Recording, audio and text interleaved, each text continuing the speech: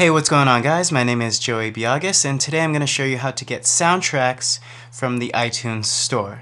Now, it's a very simple process. Let's go ahead and dive right into the computer. Okay, I have iTunes already open.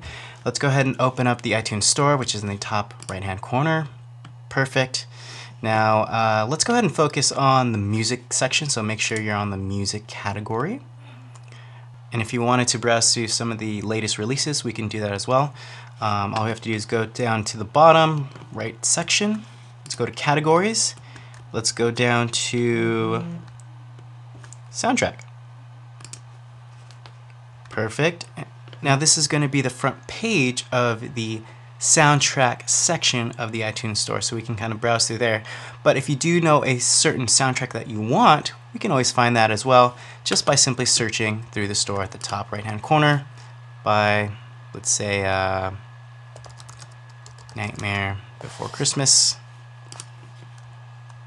We can look up the soundtrack like so. So there you guys go. You can easily browse through soundtracks through the featured section, or you can type in a specific soundtrack that you're looking for. But there you guys go. If you do have any other questions, please let us know, and thank you for watching.